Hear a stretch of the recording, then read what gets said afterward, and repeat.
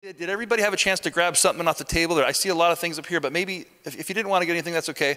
I'd like to find out what you picked up. Do you guys want to grab anything? You're welcome to, but if you don't want to, you don't have to. Just something that looks like of interest. Let's see here. Oh, we have a book over here. This book is really trippy. We're just going to kind of go through this real fast. What time do we need to wrap up tonight? 8 o'clock. 8 o'clock. Good. Okay. This book right here, and we'll take a break in just about like 5 minutes, okay? We'll take a break. But this book here is crazy, okay? It's a boy's guide to Heavenly Mother. Have you guys ever seen that?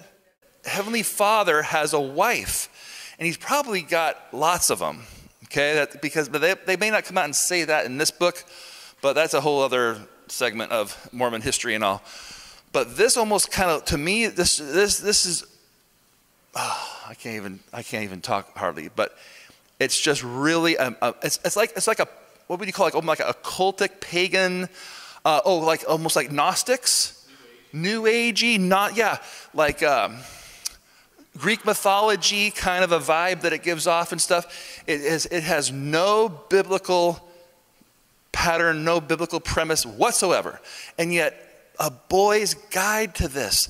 This is the idea about the divinity of us, that we are like little gods in embryo, and we're going to become a god someday, and that we have this goddess wife. God the Father has a goddess wife.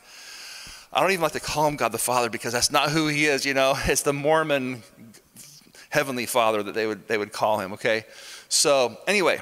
Yeah, that's just one very interesting thing there.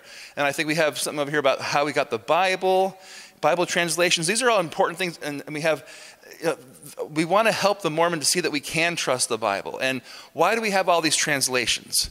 And a little brochure like that could help somebody with that. And that's a whole big topic. We could spend a whole hour and a half talking about that, but I love that topic.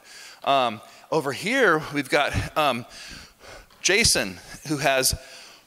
This is the Joseph Smith translation of the Bible. And in Genesis 50, Joseph Smith pops his name in there to prophesy about himself, that someday he'll be coming on the scene. Isn't that crazy? And also, Jason, if you look up Romans 4:5. So Romans 4:5. Read that for us in a second. And then tell us when you found it. Romans 4:5. And you'll just see there's one word that he adds. Well, read the, read the.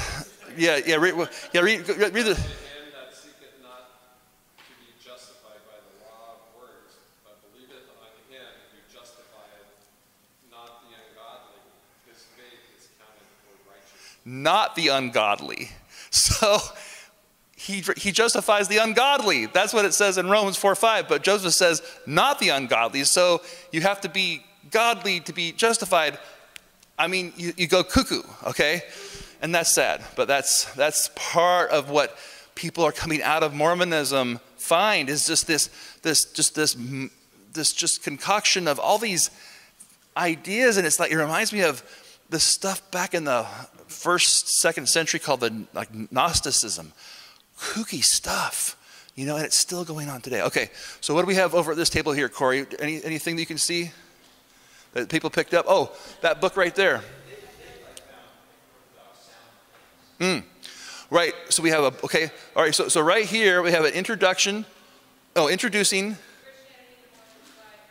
Yeah, a Christian guy who's with a ministry called Mormonism Research Ministry. And that's an extra copy. So Corey, if you want to take a look at that, hang on to it. I think it's a good one. So that helps us, reach out to Mormons. And then what you found back there, that's an old, like 1914. It's like a little pamphlet magazine thing for Mormons, for women, I think, right? Somebody just gave me a big box full of all these old Mormon publications and stuff. So that's what that is. And then anything else? You have something? Okay, a book by Ron Rhodes, Reasoning from the Scriptures. Okay, and what's that word there above the word Mormons? With the Mormons. Okay, Reasoning from the Scriptures with the Mormons. Okay, so a big old thick book. And so there's good resources out there like that. Okay, a lot of people, some good people have written a lot of good books. So, and then what do we have over, right here, this is a little bank This is to where when you're a kid and you go make some money, you put 10% of it for tithing. You give that to the Mormon church. You put a third of it into your future mission you're going to go on.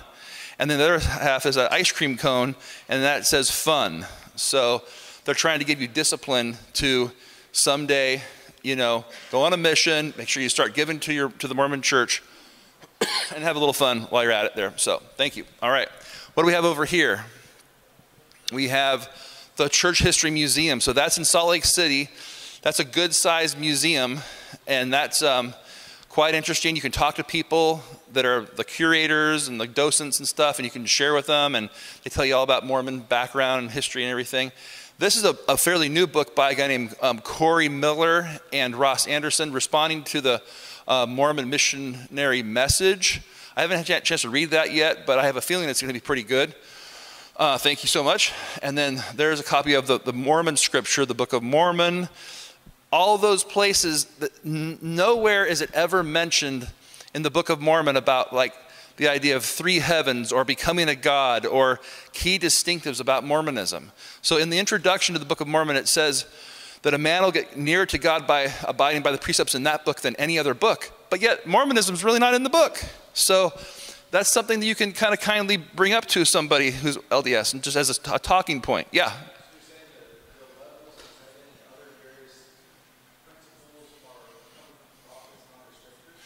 It's probably coming from Doctrine and Covenants, or kind of like in Islam, the Hadith, it comes from teachings of the prophets.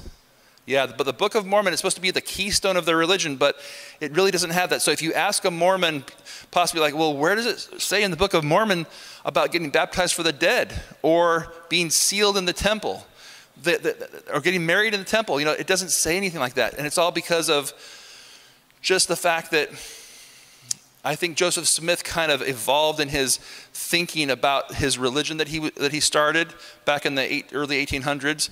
And when the Book of Mormon was written, he didn't think at the time to put that kind of stuff in there. Or maybe he, I don't know his mind, but maybe he plagiarized a lot of things from the Bible in the Book of Mormon. So there's lots of parts of Isaiah that are in that. But his big teaching was about Heavenly Father, that he's an exalted, glorified, resurrected man. And get this, if that's the case, could he have sinned before? Quite possibly so. So how would you like to be worshiping an entity that's sinful, basically? See, so things like that start coming to your mind and start resonating with you like, wow, what is this that I'm a part of? So, and what you have right there that you got opened up, that has Doctrine and Covenants and Pearl of Great Price. So that's an older copy, and that has scripture in there they would call scripture, okay, that's very sacred to the Mormons, and they would consider that as like the teaching. Like if you want to look at something really, really creepy, it's section 132 in the Doctrine and Covenants, just about verse 60. You can read about that and see what that's all about. So back there, the dudes back there, we got, okay, that's the welfare plan. So the Mormon church has like a strong system of taking care of like food needs, helping you pay your rent, things like that. Yeah. I read in here it said, the first page, their purpose was to help people to help themselves. Okay, to help people help themselves. In the process, I think they're going to help them a lot, though. I think, that's the intent. Yeah, they don't want them to be on it forever. But they will help people in need. And so they do have that really keeps people in the Mormon church. If you lose your job, whatever's going on in your life, they have what they call a bishop's storehouse. You might see that compound word in there. And they just have a lot of resources. I mean, they demand 10% of your gross income. And if you don't pay your full tithe, you get a letter in the mail.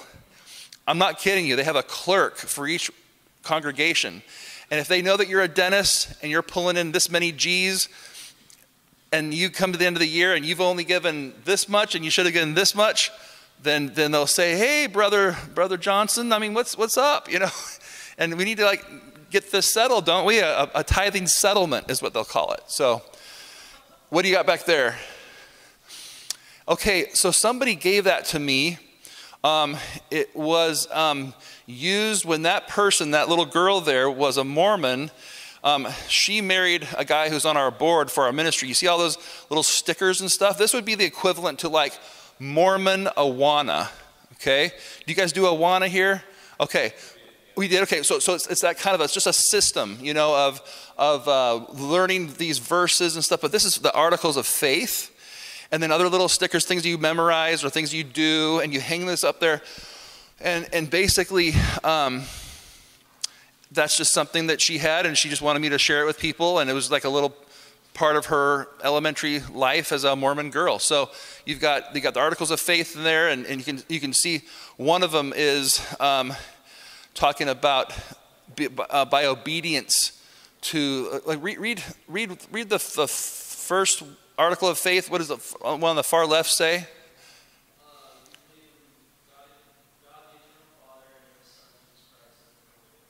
Okay, what's the second one? We believe that men will be punished for their own sins and not for Adam's transgression. See, so they define, they'll use words like that, like the first one, it might sound like it's Christian, but then you have to dig deep and find out what do they believe about these descriptions of these people, these persons, about God and everything. But did you notice what was just read? They don't believe in Adam's transgression passing upon all men. So they don't believe that. They believe that we're only punished for our own personal sins. So there's a big problem there. So let's see, what else do we have? Anything else?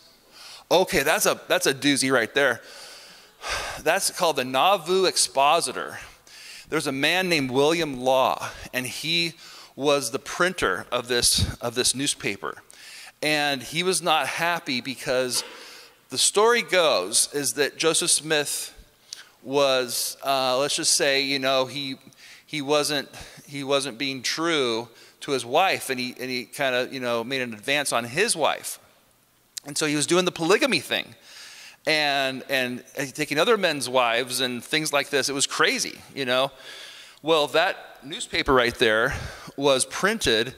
And it basically, it's not on that first page, I don't think, but you have to kind of dive into it. Does it open up? Okay, it's kind of embedded in there. On the left column, I think on that second page, I think.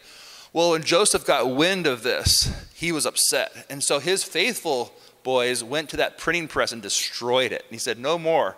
You're not going to be, you know, talking about this anymore. That's enough. Well, when you did that in the state of Illinois, in Nauvoo, Illinois, well, that was considered a big deal. And so that was going against one of the, like the Constitution, the freedom of the press. And so he was put into jail. And when he was in jail, this is what happened here. Maybe you saw this when you came up to the table. But due to a lot of things going on, his brother was in jail with him, and he got shot. And then Joseph tried to escape, and so a bunch of guys stormed the jail and started shooting their guns through the door, and one killed his brother Hiram. And then Joseph tried jumping out the window, and he did like a Masonic call for help, but nobody helped him, and he jumped out of the window, and then they shot him down at the bottom of the window well there. Windowsill. So that's what that's all about. So just some very sad, awful things that took place. And that was the same year that Joseph Smith did what they call the King Follett Discourse. And it was at a funeral service for a guy, and he said, let me tell you how God came to be God. And he was a man just like we were, and he went on all this false teaching. And he was also running for president about the same time. And so this is 1844.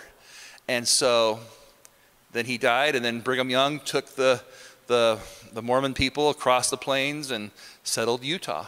And he led there for about 50 years before it became a state, an actual state. So for 50 years, they did polygamy pretty much just, you know, without any interference. But then the United States government said, we don't want you doing this anymore.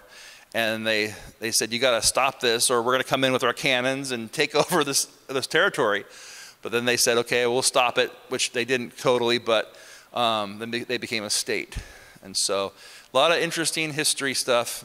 Anything at this table right here that anyone picked up that you want to share about? I think I saw something. Oh yeah, just a little thing about maps. See, we as Christians, we might look at that and kind of take it for granted. You know, but we have Bible maps. Look at all those maps that we have. We have places, we have cities, we have countries. We have so many things to verify our message. But you go to the Book of Mormon and there's literally nothing. There's nothing, you guys. And fact check me on that. Try to find a city that's mentioned in the Book of Mormon and try to find a coin for it. Try to find a city. I mean, there's nothing.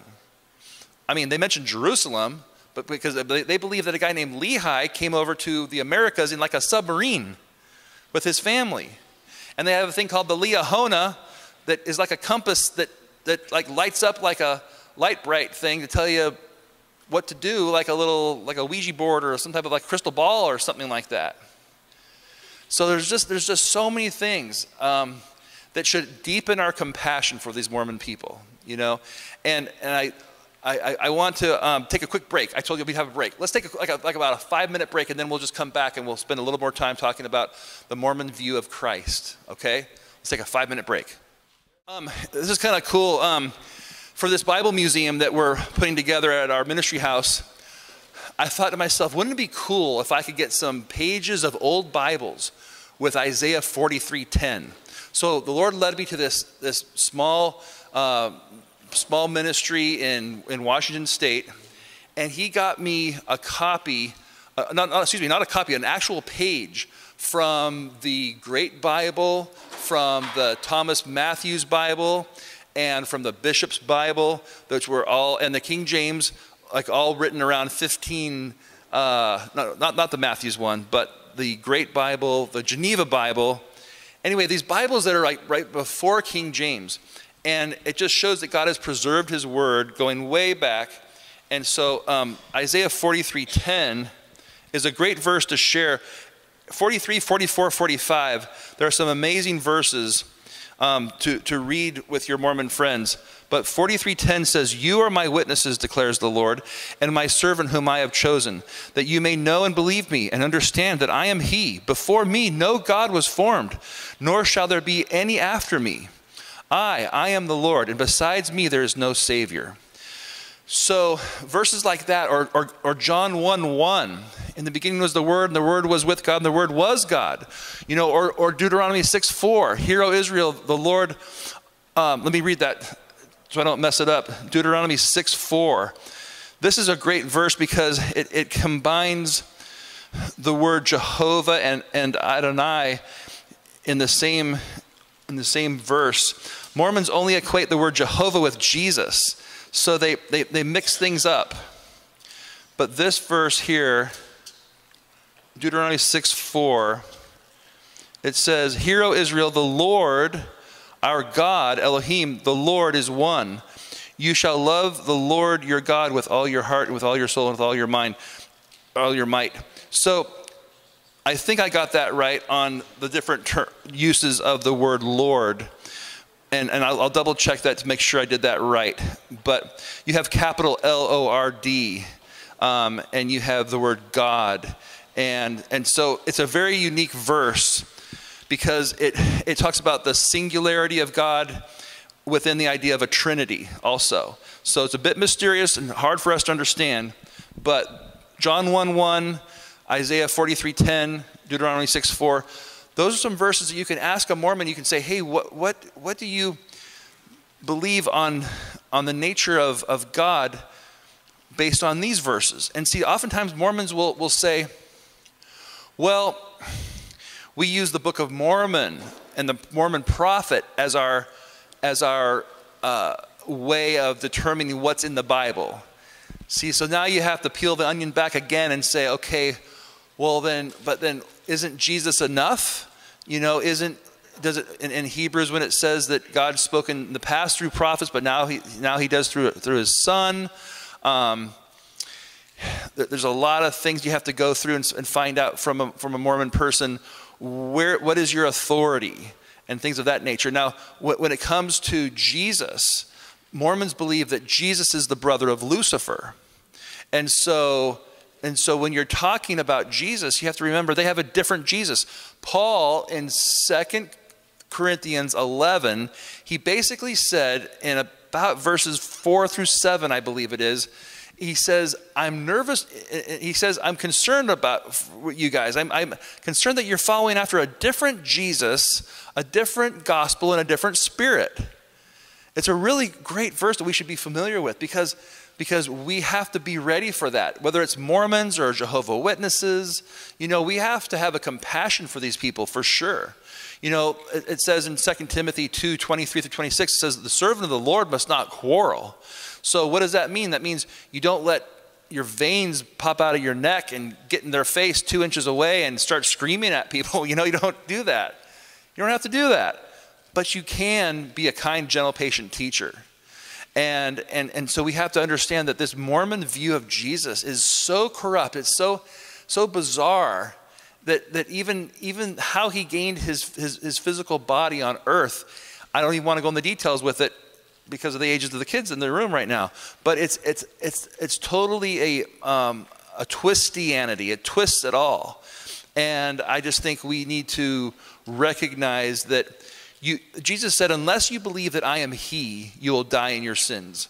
So we have to make sure that what we're preaching is the right Jesus. It's the Jesus of the Bible. It's not just some, convoluted idea of Jesus. The Mormon Jesus, in between his crucifixion and resurrection, supposedly went to the Americas. Okay?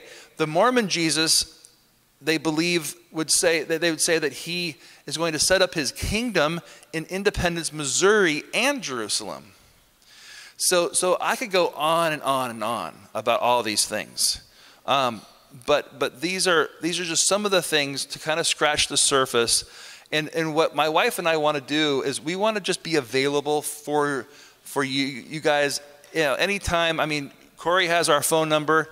If you ever want to talk to my wife or myself, we will together talk with you over the phone. We'll be your coach. You got the missionaries coming over. We'll work in tandem with Pastor Phil and Pastor Corey. I mean, we want the local church to be we want to come truly alongside the church. We want to do this parakaleo idea. We want to try to do it right. We don't want to replace anything that the local church has people that have giftings that are unique. And you have a place in the body of Christ. And you have a place, and there's people that care about you and want to help you, like this neighbor that was mentioned. I mean, we gotta be praying. We gotta be praying and trying to figure out how do we reach this 65-year-old lady. If the Lord might open the door for that, and something to pray about. You don't want to just go off in your flesh and try to pull that off, because it can feel like then you're just doing it out of your own strength, But you want to do it in a way that is honoring to the Lord, and there's ways to do it, absolutely. So that's exciting to see what's going to happen. And then, man, I look forward to hearing about Reagan's story, where Reagan's at, You heard from that guy Nick, his parents are both active in it, so he's living under their roof right now. So you can be praying for him, and just be praying for us, in Utah with this Bible museum. I mean, it's kind of interesting to think about, well, what kind of spiritual warfare are we going to experience? Are we going to have, I don't know what could happen. I don't want to think about it too much. I don't know. But we'll trust God though, right? We'll trust him. We'll trust the Lord, God doing amazing things at Gold Country.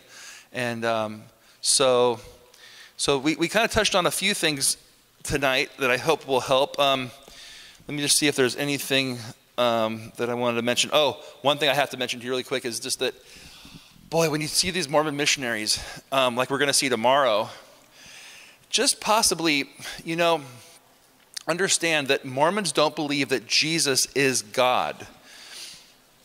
And so we believe that Jesus is God the Son, that the Father, we call him God the Father, God the Son, God the Holy Spirit. So one God, okay? 3 persons. But Mormons don't look at it that way. In fact, the blood of Christ doesn't even cleanse from every sin. There are some sins that you have to shed your own blood to pay for. Also, the idea of worshiping Jesus is a foreign concept to a Mormon person. Because you know why? Because they say you're only supposed to worship God. And Jesus is not God, and therefore you don't pray to him. You don't worship him. So isn't that sad? I talked to some Mormon missionaries one time, and I just said, can you just say thank you, Jesus? And they wouldn't say a word. They just stared at me. It was the weirdest thing, you know? And I realized I'm kind of like, I wasn't being rude, I don't think. I was just trying to help them see how they've taken the Lord's Prayer and taken it to a weird, twisted extreme. Because although it says, our Father which art in heaven, okay, primarily, yeah, do we pray to the Father? But we can pray to I mean, correct me if I'm wrong, but there's no sin in directing your prayers to Jesus. I don't think that's wrong. I just, you know, so I just think it's something that, boy, when you pray with a Mormon person, if you just, you know, if you just say, not when I say with, I want to be careful with that, not with as we're both brothers in Christ or something, but if you say, can I say a prayer? And your prayer can be powerful. Your prayer can be one filled with verses in it, and it can be, you know, it can be moved by the Lord to just be an evangelistic prayer, you know, for that person. Maybe they've never heard how to become a Christian, and you can spell it out to them, and you can say, I want to talk with you more about this. You know, I care about you. And there's one little phrase, we'll kind of close with this, but if you can remember, there's only this one little formulary kind of a little pattern of words that I think actually means something to Mormons. And I would write this down. And it's taken from the Book of Mormon, actually. It's called a spirit of contention. And a spirit of contention is what you have when you're controlled by the devil.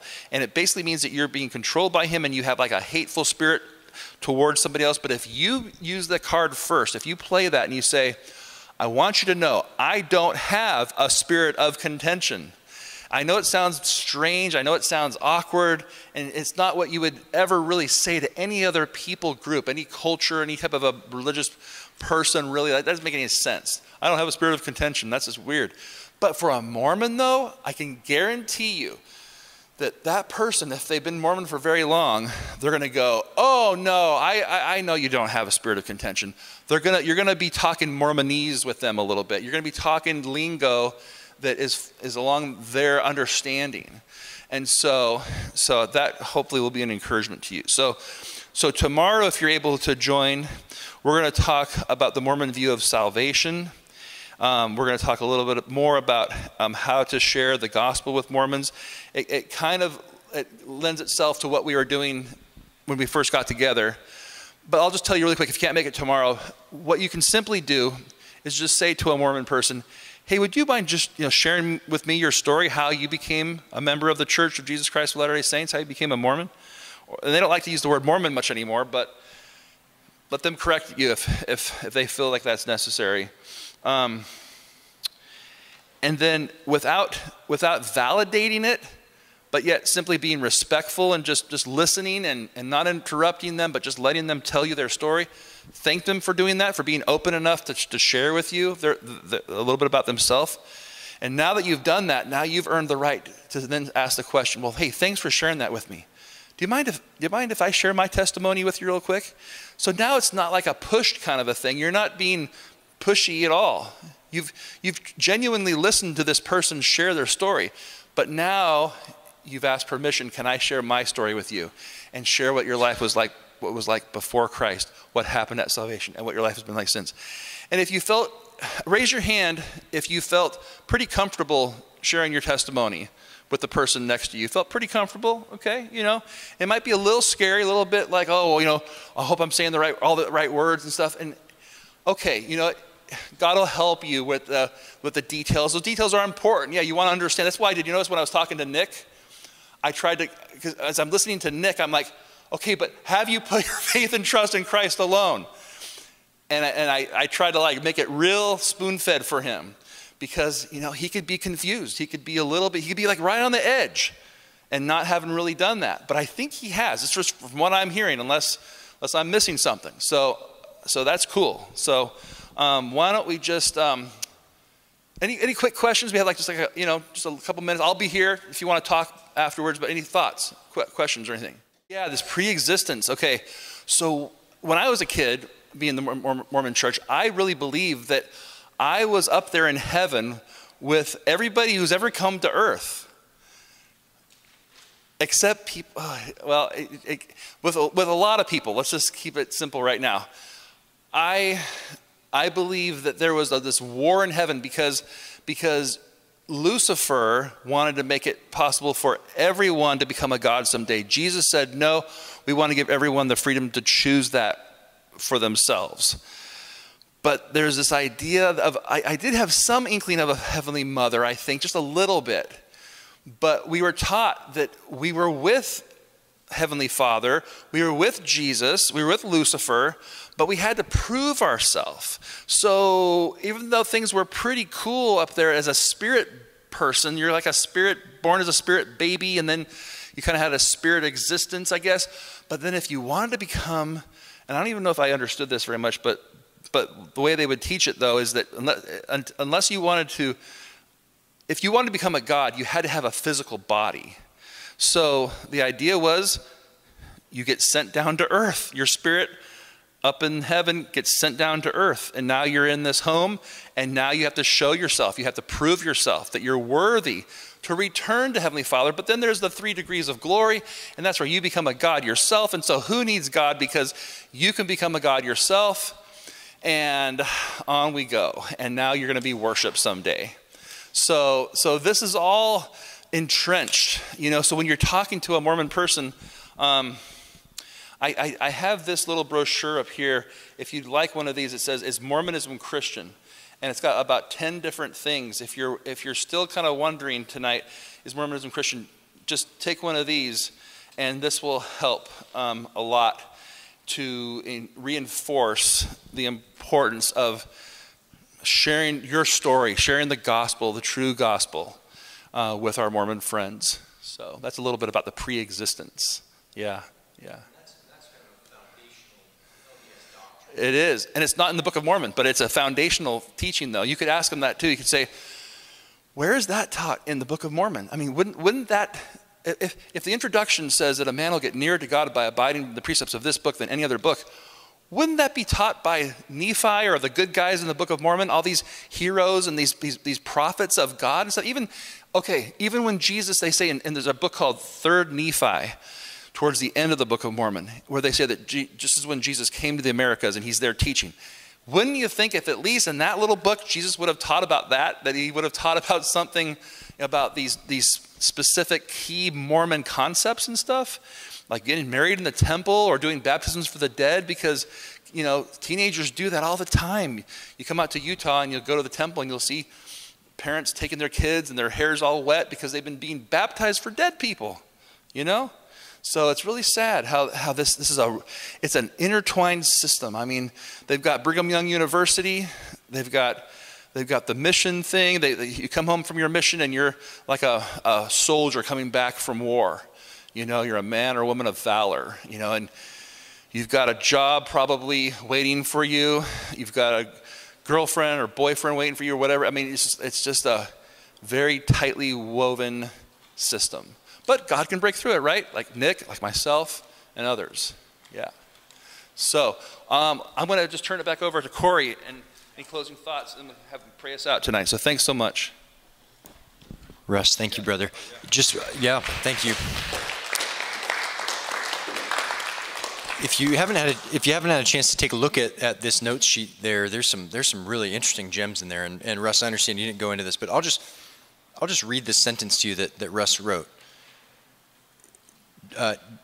Jesus gained a human body by way of the Heavenly Father having relations with Mary, not being overshadowed by the Spirit. Russ, you didn't go into depth. I feel a little more free pastorally to do that. I think the reason I want to just point that out to you is because what makes Mormonism different than any other pagan religion, where gods come down and they procreate with human beings in an immoral and wicked way.